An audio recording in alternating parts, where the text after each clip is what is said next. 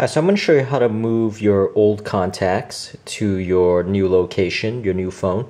And the situation here, for example, is I've set up my new phone, I've put the SIM card in my new phone, and I've put the SD card, if there is even an SD card in my new phone. So I don't really want to touch my new phone anymore or move the SD cards back and forth. But my old contacts are still stuck on my old phone.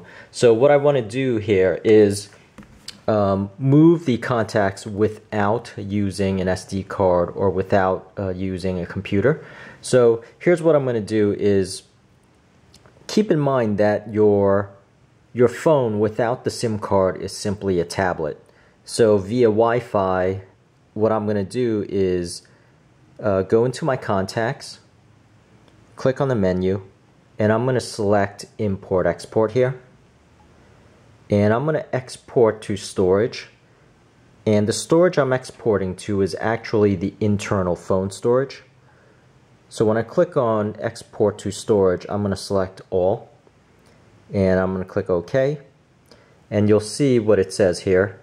Your contact list will be exported to a file, and your phone might be different, but it's going to be the same steps or the same concepts. So what I'm going to do here is export to this file, and it's going to be a file with VCF extension, which stands for Virtual Contact File, and I'm going to click OK. Now all of my contacts, if I selected all of them, which I did in the previous menu, would be in that one file. So once I have it in that one file, I'm going to actually email it to myself. So when I email it to myself, I am going to go to attach file in my email. So you see it's attach file. And I'm going to search for it in File Manager or whatever your app is for the file management. You'll see I have the phone storage. I'm going to select phone storage. And I'm going to scroll down to where I actually saved my file. You'll see I have 3 different VCF files. I'm going to select my most recent one. And basically your work is really done, because what you're going to do is send it to yourself via Gmail or Hotmail or whatever mail that you have.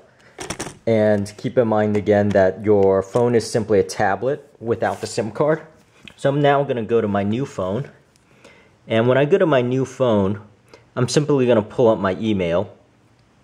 And I could do this in one of 2 ways. If I read my email and I double tap on the attachment, it'll prompt me to import the contacts, or I could download that file onto my new phone and do the import in the contacts and search for it manually. But usually what I find is you check your mail on your new phone, you double tap on that file, it'll read the extension and know what type of file it is, and then it'll prompt you to import the contacts. So that's how you move your contacts from your old phone to your new phone without having to actually move any SD cards around, and some phones don't even have SD cards to begin with, so that's not even an option.